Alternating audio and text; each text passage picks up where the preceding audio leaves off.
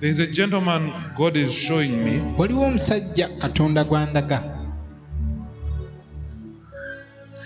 The Lord is speaking to me right now. Katonda ayogera nange kaakano.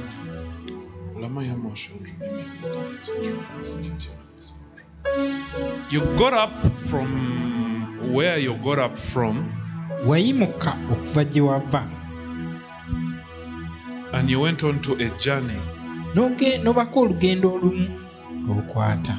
You found yourself at the place of a witch doctor. Ne weesanga ew'omusamize. But you went to the witch doctor with your sister. Naye wagendayo ne muganda wo muwala.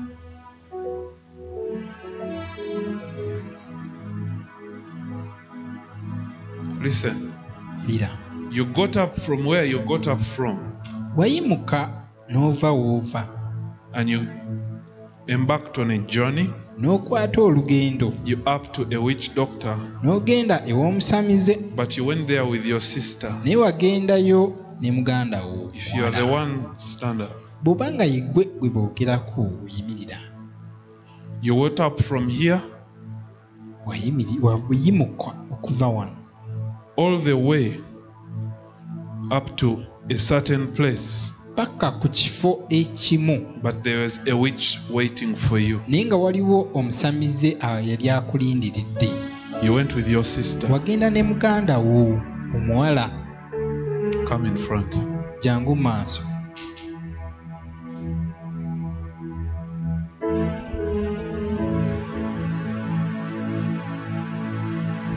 Come here.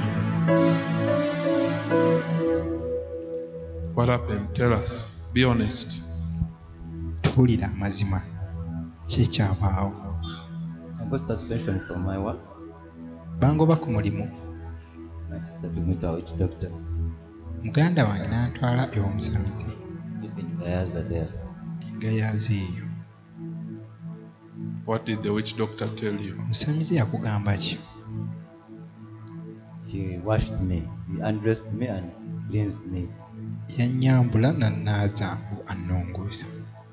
How is your life now? Is it better or is worse? Obulamu bwo buli butya kati? Worse because I've not been called back to work. Bwayonooneka kubanga siddangamu kuyitibwa. That sister of yours. Oyo muganda wo. Do you know that she's an enemy? Okimanyi nti mulabe? I didn't know that. I'm telling you. Bakugamba. The sister. Muganda wo oyo. Mwala. Took you to sacrifice you. Sacrifice your blessing. Yakutwala asaddakeyo emikisa gyo. So that she can get hers. Ye afune ejije. There is that witchcraft which they do. Waliwo eddogo lye bakola. Where they exchange blessings. Bawaanyisa emikisa. How did I go with you to the witch doctor? Kati nze nategedde ntya nagenda naawe ew'omusamize. No one knows about it except me and my sister. Tiyakimanyiko okujjako nze ne muganda wange oyo. The time when you went to the witch doctor. Kaseera bwe wagenda ew'omusamize ono. Before you went in a taxi. Wasooka n'ogenda mu taxi. Then after you got out of the taxi. N'ogifuluma. Yeah.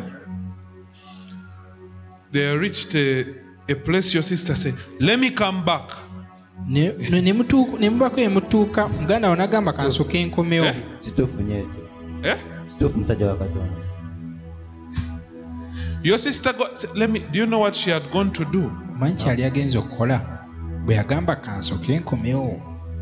They told her to go and pick some herbs. Bamugamba agendeeko abeeko ebyawongo bya akwata. And then bring and put under her chair. Aleete ateeke wansi w'entebe ye.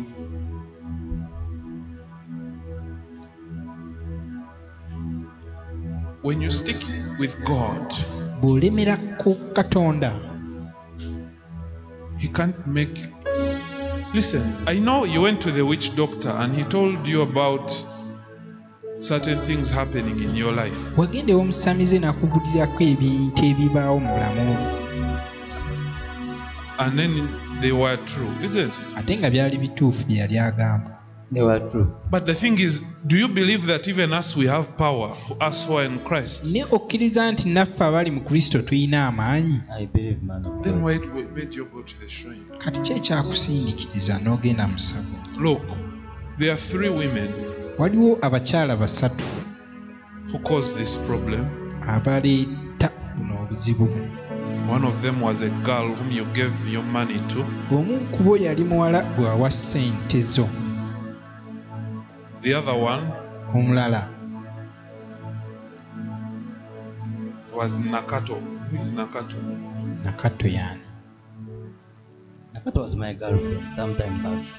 Nakato But now listen, did the witch doctor tell you about her name, or he just stopped at the woman? Me, I've told you her name. omusamize yayogera erinnya lye nti Let's clap for Jesus. katukubire Yesu engalo. I have told you her name. Nze nkugambye erinnya lye. The other one just told you there is a woman. Oli yakugamba waliwo omukyala. Look, we can go deeper because we are in Christ. Ffe tuli mu Kristo tusobola okugendera ddala buziba. Just because you don't see us showing off, we do not Olw'okuba walk with totulaba nti billboards on our head. It doesn't mean we don't have power. tekitegeeza nti tetulina maanyi. Now you went to Nakato's mother with a bunch of matoke. Kati gwe wakwata amatooke n'otwalira maama wa That's Nakato. true. Yeah? That's In Rubaga zone, down here, below, there is a trench down opposite. Wali mu Lubaga wansi waliwo omwala. Look, because we don't walk with billboards on our head, I'm a prophet, doesn't mean we Olw'okuba can't nti see. tetutambula na bipande ku mitwe nti nze ndi nabbi tekitegeeza nti tetulina maanyi. After you did that, Era ng'omaze okukola ekyo you thought the girl will marry you, but she had another man, and you later on olowooza omuwala discovered it. ajja kukuwasa naye yalina Because omusajja omulala. I saw you in the realms of the spirit. Kubanga nakulabye mu mwoyo You went through her phone one day, lunaku lumu and she wakwata told ku you simu ye. Segawa was the brother, and yet in actual sense it was another man. N'akunyumiza n'akugamba nti oyo gw'olabye Ssegawa muganda we naye ng'ate Ssegawa Am I naye lying? yali musajja That's true, man mulala. of God. And one time you had the phone when Segawa called you, said, "Let me see." Era lumu walina essimu Ssegawa n'akuba n'ogamba naye kankakase ndabe. Very true. Segawa, "Hi baby." You say, "Yeah." Ssegawa Prophesy. agamba hi baby. Then you say, Nimuyonja. which brother greets the sister like that? Kati muganda wa Luganda ky'ono buhayidi. So don't compare the power of God to witch doctors. Togeraageranya maanyi ga Katonda ku basamize. The witch doctors didn't tell you all that. Abasamize tebaakugamba ebyo byonna. I can even tell you about Katongole Sobola n'okubunyumiza ku Katongole and the deal you did in PG of selling 50 by 100. ne ddiiru gye mwakola empigi ey'okutunda ettaka Eh? 5 ku 100 fuuti. Prophesy. Is it true? Hallelujah. Nanoma sente zange. Eh? Sente zange nezifa. With who? Katongole.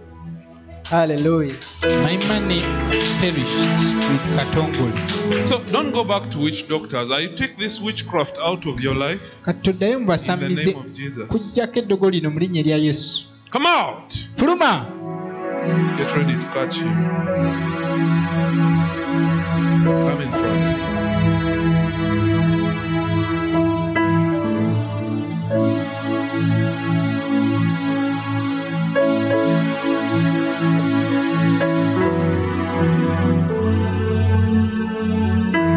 Come out. Fuluma!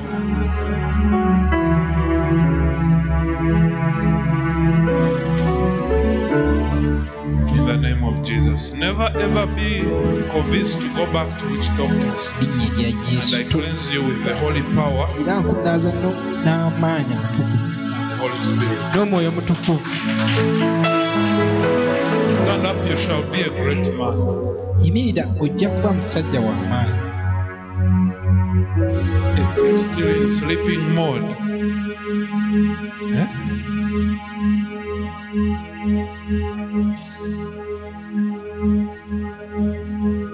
The witch doctors don't have power like Jesus. abasamize tebalina maanyi nga Yesu.